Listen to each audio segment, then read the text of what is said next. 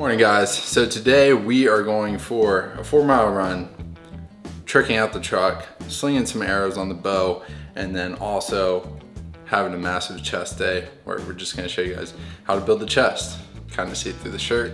I'm pretty small, but you can kind of see it, but yeah. Anyways, let's get into the video. So we're gonna go take these into the truck and get after it on the run. I'm feeling my inner David Goggins. I'm getting a little fired up. When I get through these runs, I get these thoughts in my head and I like to share them with you guys. And I don't know why, I love speaking it out. It makes me, I don't know, I feel like it could help somebody out there. Anyways, let's just get into the run. Also, last video I showed you guys my dinner. Today I'm gonna show you guys my post-run but pre-workout meal. And it's really important the way I structure it because it helps me perform and fuel both weight training and running. So let's go hit this run.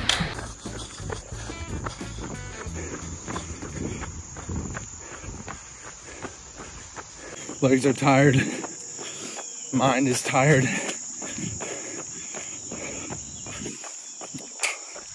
But my mind is strong because I've been through this shit before. When you do hard shit, it makes things when it gets hard easier.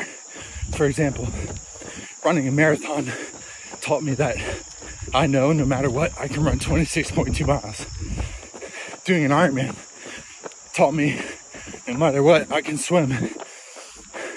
It's when you stack undeniable proof you are who you say you are. That way, when you get into a hard situation, you say, wait a minute, I can do anything. I did this, that, I have a family, or I'm a great person to other people. All that shit gives you undeniable proof to do whatever the fuck you want as long as you say and back it up with the things that you do. So go out, do hard shit, and stack that undeniable proof that you are who you say you are. And that'll keep your confidence high and you won't question shit. You'll be like, shit, I did this, that, let's fucking do some more. Let's see what else we can do. And slowly that confidence builds and that hard times you come through, they don't stand a chance because you build up that mindset. So I'm wrapping up this run, tired, but like I said, my mind's strong.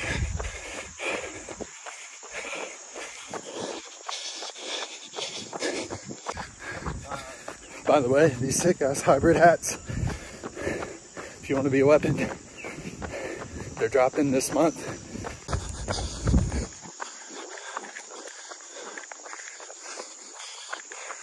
I'm gonna say one last thing before I finish this run. It's not what you do one day, it's what you do over years, over months, over days. But that's what it's important to always take small wins. Like every day I wake up and run. It's a small win. It gives me momentum, it gives me confidence to start something hard with the day and win that. Get a small win. And then that will encourage you to make other small wins throughout the day. And small wins equal big wins.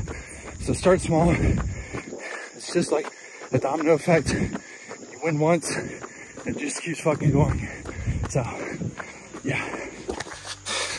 4 miles in the bag.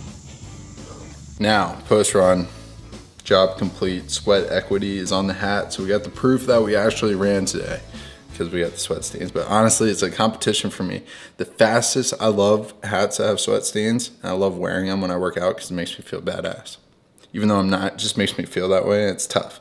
Anyways, I'm gonna show you guys what I had before. I'm gonna walk you through my day. So what I have in the morning when I wake up, I have electrolyte packet. This is the C-Bum's sodium hydration electrolyte formula. So they made this actually for endurance. They're going into the endurance field. So they sent them to me first to try them because they know I train as a hybrid athlete and I love them, and they're dropping next week. So if you haven't yet, go follow the Raw page. You guys can use code French for 15% off, and also all the vitamins I use. But Raw is dropping these hydration fruit punch. So anyways, I'm gonna show you guys what I take as far as in the morning. So I have chocolate greens, We have fiber. Now, I cannot recommend this to you guys enough. If you have trouble losing weight because you're hungry all the time, you need to updose your fiber. Updose, I don't even know what that means. You need to increase your fiber intake, track it, whatever you have to do.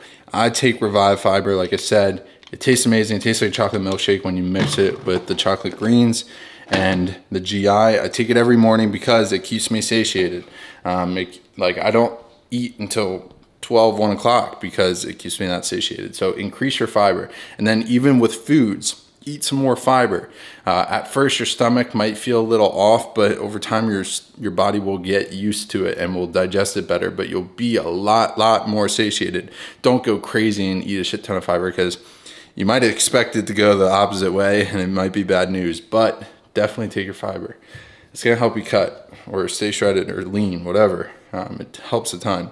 But yeah, that's everything that I take in the morning before my run. I just want to show you guys that because I didn't show you guys that. So yeah.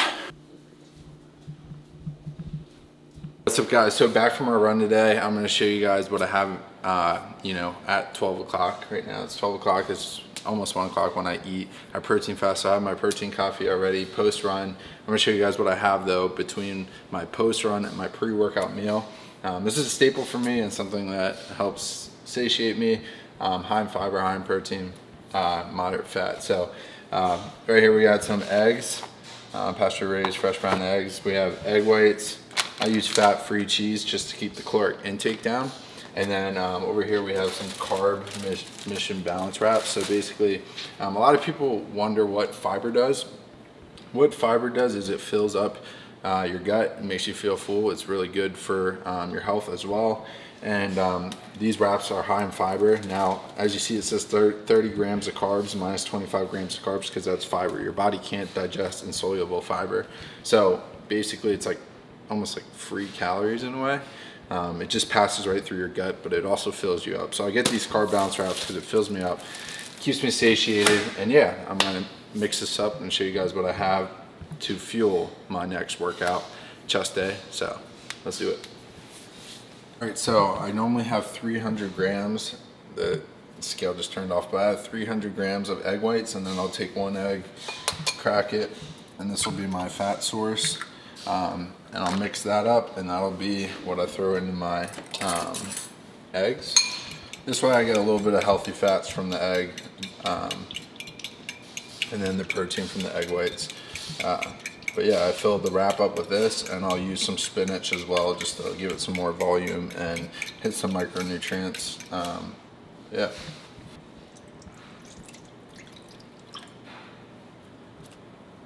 Product, we have the egg whites, the fat-free cheese, the spinach, 2 wraps, and then we have the fruit for the carb source.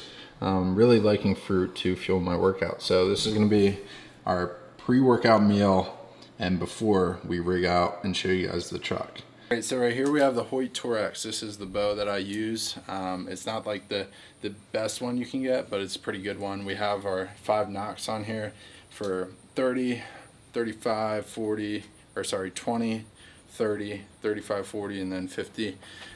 So right here we have our Cobra. This is our release. And yeah, this is the setup. So I'm gonna just get some video footage of me slinging some arrows. And yeah.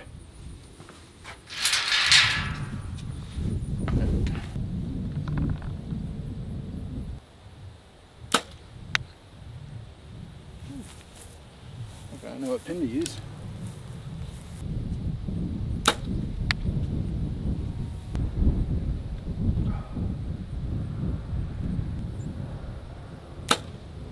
So I just went and picked up my wheels for this truck, and I'm gonna show you guys right now. I'm so excited. It's gonna look sick. We're turning it into a monster truck. So let's get into it. Here we go. These are the Hostile Sprocket wheels. And this is what they look like. They're 33-inch tires and then 20-inch rims, and then the offset's -18s.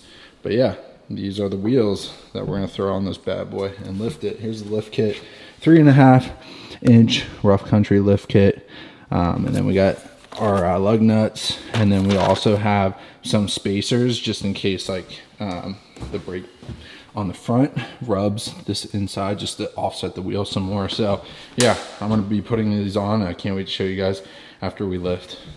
What's up, guys? I'm gonna be walking you guys through a chest day. So besides the point of shooting arrows and building out this truck, I really want to show you guys what I'm doing for chest right now, to build like the upper shelf. So what I'm focusing on right now is just incline bench. A lot of people like to make this chest day and weightlifting difficult these days. Now, I believe just going heavy on your first movement is essential to building strength, and strength is going to, strong muscles equal big muscles. So I always train heavy at first. So as you can see, I'm pushing 225 for as many reps as possible. Feeling a little weak lately just because I think I've been running a lot and not really eating enough around my workouts, which I need to improve on. But overall, like these are 100-pound dumbbells, and normally like I could rip these, but after the compound lift, they felt pretty heavy. But as you can see, I still work out the same regardless how I feel. I keep my first two exercises pretty heavy the most part, and then as I get into the workout, I focus more on volume than intensity. So right now we're still pushing intensity, hundreds for about 8 to 10. Just really focusing on getting that stretch. As you can see, like my shoulders are still getting some contractions there, and my chest, upper chest still with the angle of where those dumbbells come down. Then here I'm focused on hypertrophy. I've been on a lot of fly movements lately, but watch these flies. So start high. This is how I hit all angles of this chest. I start high, right? And then progressively I'll just keep decreasing. This means I'm just hitting new fibers every time I go to for like a fly, and I think this just really helps dial in like the hypertrophy of the chest because you're not missing any gray areas. So start high and go low, and this just, I think, helps me really grow my chest because I'm really learning how to squeeze all parts of my chest by not just focusing on one movement. Because when you go do these machines or cables, a lot of people just keep it the same. Well, if you keep it the same, those fibers are going to be the ones that you always tear. And, you know, the whole point of lifting and you know, building muscles to break and grow new fibers. So that's what we're doing here. Again, start out up top, squeeze. Then I'll go down a little, up top again. I'm just always keeping the body guessing. Wherever I feel like I don't do it much, I focus more on that area until I get sore. I'll move down again, right here. A little sore, moving down again. I'll wait till this gets pretty hard, and then I'll drop down again and really fatigue those fibers. So I think this exercise alone is probably my favorite in part to building hypertrophy. As you get, I'm in a lot of pain here just trying to push this, but this is how I train. You got to train till failure. I don't think, oh, they say, well, this is optimal now. What's optimal is training till failure. That's how the muscles grow. And then finished up my workout with these chest flies. So I think flies are the best for hypertrophy, and I've noticed the most chest development from. So I did 2 push movements, compound lifts, and then I finished up with flies. So now it's time to build out the truck. And this is what it looks like before. So this is the look at the new truck. It's the next day. I was so tired. But yeah, this is what the truck looks like after we put the lift kit and wheels on it and completely modded out the truck, tinted the windows, and now finally done with it. And I'm super excited to be able to drive it around now. And yeah, it's something I worked really hard for. I was, you know, grew up working like blue collar and for my family business and driving diesels and trucks, and I have my CDL, so like this is just something that makes me happy in a way. Not like saying that buying things make you happy, but something that reminds me of my childhood that, you know, I had always wanted to do. And it was something I could afford. So for me, it just, you know, one of the things that I always kind of wanted to do. So bought a diesel truck. I plan to have it for a long time. I love diesels because they hold their value, they hold their mileage. They're good for like a lot of power and a lot of miles on the engine, especially the Duramaxes. So yeah, I'm just super excited and thankful to be able to do something like this. But yeah, I just wanted to say that and kind of give you guys like a background of, you know, why I bought that truck. But makes me happy when I drive it. A lot of power and diesel build. Like I try to be, like when I run, I imagine myself like building the engine, building the body, similar to that. Like hitting the weights, like you're putting a lift kit on your body, you're putting big tires on it, and then you're running down the trail, like fueling it with good food. That's where I get the diesel build for. And I plan to have those shirts coming out soon, but first Bad Day to Beat miles are coming. But I just wanted to say, yeah, that's why I like the truck, that's why I like what I do, that's why I say what I say. And yeah, just wanted to have that, make a video out of this, because I don't know, even though this isn't probably going to do the best, I just, you know, want to show you guys my personality and who I am and take you guys on a vlog. So with that being said, I hope you guys liked the video. Like, comment, subscribe, stay corn fed, drop video suggestions that you guys want. And yeah, catch you guys in the next one.